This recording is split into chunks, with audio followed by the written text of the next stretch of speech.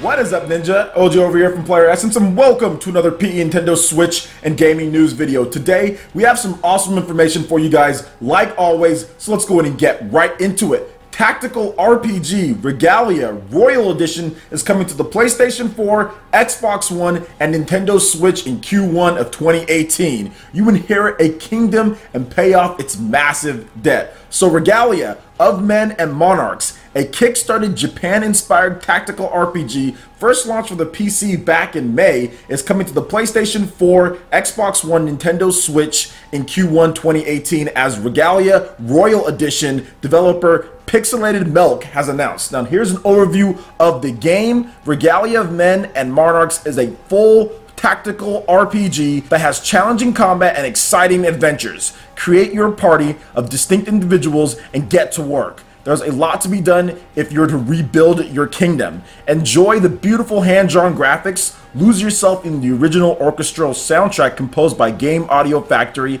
and Foodie and the Endless series fame, and go adventuring in the untamed regions of the land of Ascalia. Your story begins in somewhat unexpected circumstances. Who would have thought that after your father passed away, you would inherit a wondrous kingdom far, far away? Unfortunately, as soon as you arrive in Ascalia, you and your kingdom are drowning in a terrible debt. Now, through some good old-fashioned adventuring, you have to return your family seat to the former glory, help out new subjects, and repay the kingdom's massive debt. Regalia of Men and Monarchs is a brand new RPG and a kickstarted success. It was funded by gamers who, just like us, believe that we need to have more good tactical role-playing games. In the end, it was made to be everything we ourselves want from an honest RPG game. So will you defeat all the rats, bandits, monsters, and debt collectors? Or will your ruined kingdom fall into an even worse ruin? If you don't succeed, it will be the world's first ruined ruin. And that's just the worst. Now check out the key features here. Robust turn-based battles with varied objectives and lots of viable strategies. 6 various regions to explore, each filled with battles, adventures, and bosses, and more. More than 20 unique characters to meet, recruit, or befriend, foster relationships, and create an ultimate team of misfits. All you need to be a successful king, town management, diplomacy, expeditions. A lighthearted story with tons of humor and a fair amount of epicness. Over 30 hours of gameplay, huge replayability factor. You won't discover all the content in just one playthrough. Craft new, powerful weapons. Beautiful graphics with hand-drawn 2D backgrounds, orchestral soundtrack composed by Game Audio Factory, professional English voice acting, samurai dwarves. You can check out the PlayStation 4 announcement trailer, but it is coming to the Xbox One and also the Nintendo Switch next year in 2018. So yeah, more tactical RPGs are definitely better. You can sign me up anytime that there's a new tactical RPG coming. I'm definitely going to be talking about it, and this one looks pretty cool. So if you're into Fire Emblem, Final Fantasy Tactics, games like that, then this is probably right up your alley. So what do you guys think about Regalia Royal Edition coming to all the different systems here next year? Let me know your thoughts in the comment section below. Alright, and moving into the next article here, we have a potential Dragon Quest XI Nintendo Switch sighting as far as a release date or information or the first gameplay footage. Something could be going down. Big shout outs to the dude over there, Japanese Nintendo on Twitter. Make sure you go follow that boy. He's been doing some good work when it comes to translations of Japanese tweets from video game developers and more. So make sure you check him out. So Japanese Nintendo on Twitter had this to say about a recent post. Apparently this was from the live.nico video JP, and they talk about Dragon Quest XI in terms of some type of event going down. So Dragon Quest XI broadcast announced for December 19th at 19 JST with the game's directors for both the 3DS and the PlayStation 4. So both of those directors are going to be there. This could be the Switch reveal, Japanese Nintendo says, and I would really hope so, because they are crazy if they think that I'm buying a PlayStation 4 and a Nintendo 3DS version to be able to play on the go or lying down in bed and also on the big screen. They're crazy. I'm not going to do that. I know a lot of Japanese gamers did it, or at least some did it. I wouldn't say a lot, but some did it, but I'm not going to do that. Get me the Nintendo Switch version so I can get the graphics that are maybe near the PlayStation 4 on Unreal Engine 4, but then I can also get the comfort of being able to play anywhere I want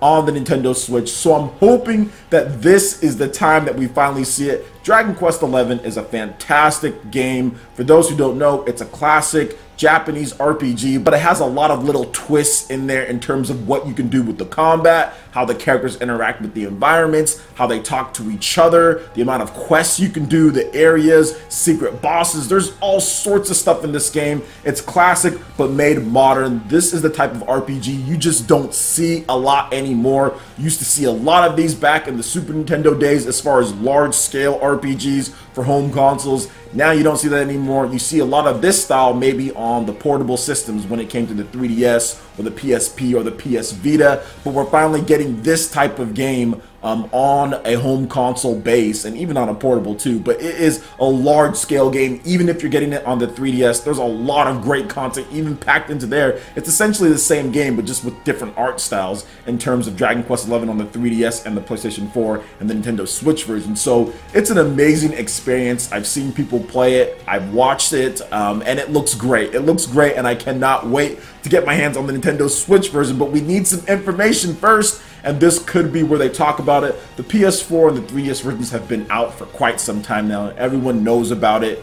It's been selling, blah, blah, blah. We need to finally get some information on the Nintendo Switch version. The Switch is selling 200,000 units almost a week in Japan right now. It's pushing past 150,000 units. It's time to let people know. You have nearly going on 3 million users, which it will be over 3 million probably in the next couple weeks here. It's time. Like, it is time for Japanese owners, in addition to us over here in the Western territories, to know about the Nintendo Switch version of this game. We need to know about potentially getting us English release dates, stuff like that. I doubt there's going to be anything on that. We just know that it's coming 2018 confirmed. So we still need to get information on that, but we'll see what happens here, guys. I'm excited for Dragon Quest XI on the Nintendo Switch. Cannot wait to get into it. That's why I'm glad that I'm so glad that Xenoblade Chronicles 2 launched this year, just so I can play it through and hopefully get through most of the content, because next year is just packed with Valkyria Chronicles. You also have Project Octopath, Shin Megami Tensei, now Dragon Quest. There's just so much next year in 2018, plus the expansion patch for Xenoblade Chronicles 2, so I'm still going to be playing that next year as well. So what do you guys think about potentially getting some information for the Nintendo Switch version of Dragon Quest XI? Let me know your thoughts in the comment section below. Alright, and moving into the last article here, Adventure Time Pirates of the Enchiridion has been announced for the PlayStation 4, Xbox One, Nintendo Switch, and PC. And I'm hoping that I said that right. I probably said it wrong though. I don't watch Adventure Time, but it seems like a really cool show. So explore an open world as Finn, Jake, Marcine, and Bimo. So Outright Games and Climax Studios have announced Adventure Time Pirates of the Enchiridion, a new open world entry in the Adventure Time series, due out for PlayStation 4, Xbox One, Nintendo Switch, and PC in spring 2018. Here is an overview of the game via Outright Games. In this brand new hilarious Adventure Time story, gamers play as Finn, Jake, Marcine, and Bimo to explore fan-favorite kingdoms and meet the well-loved characters from Cartoon Network's popular TV animation series. The game starts with a flooded land of Ooh, is it O-O-O? Oh no, this cartoon's crazy, in which familiar kingdoms are cut off from each other by rising waters. In their newly constructed boat, hold that thought, Finn and Jake set sail to investigate what the junk went down. During their adventures, Finn and Jake will recruit friends to join their crew, jump into swashbuckling fights, interrogate characters for clues, and traverse the new dangerous sea to locations across Ooh. Key features: open world exploration, 3D visuals that match the art style of the show, playable fan favorite characters Finn, Jake, Bimo, and Marcine, an original Adventure Time story, tactical combat, hero progression, pirates, shiver me timbers. You can check out the screenshots as well as you're doing so here. So Adventure Time, this is one of the big time franchises that's already had a number of games out on various systems, from like the Wii U. I think that even got one of the Adventure Time games. There's been some on the 3DS, PlayStation 4, Xbox One, PC. They're out there, man. And Adventure Time, I've watched the show. I've actually watched a number of episodes. I don't know what's going on in the show. Like, I never know what's going on. I don't understand the humor, but it's seems like it's very well animated. It seems like there's great voice actors, and it's a very popular show. This is not necessarily something that I'm probably going to play unless I get like a review code for it and I can show it off, but it looks like a pretty cool game for those who are into Adventure Time, so I wanted to make sure that I talked about it. And it's an open world game. I know that they put together one Adventure Time game that was like The Legend of Zelda 2, like back on the NES. They put together a game that was literally just like that, and a lot of people did like that game. They're like, hey, this is like Legend of Zelda 2, but good. But anyway, hopefully this game turns out to be pretty good here. I'm getting maybe a little bit of Wind Waker vibes, just a bit. I doubt that it's going to play like Wind Waker or anything like that, or maybe it does. They've already kind of copied Zelda 2, so you never know. So what do you guys think about Adventure Time as far as what they're bringing to the PlayStation 4, Xbox One, PC, Nintendo Switch? Is this your style of game? Do you like the TV show? I would love to hear you guys' thoughts in the comment section below. All right, Ninja, that wraps it up for this video here. Go ahead and check out the links in the description below. We've got Facebook, we've got Twitter. Go ahead and give us a like and a follow on our social media. It really helps us spread the content of Player Essence across the interwebs in addition to YouTube. Also, make sure you check out our Patreon and YouTube live gaming page and consider supporting Player Essence. When you do so, it gets you access to all sorts of cool benefits, perks, rewards, and emotes via YouTube sponsorship. So check out the link in the description below and consider supporting Player Essence right here on YouTube. Hit that like button if you did like this video. Lets me know you guys want more content like this going forward in the future. And subscribe to Player Essence for the latest RPG, Japanese, and Nintendo gaming news. Thank you so much for watching, and we'll catch you for the next video. Peace.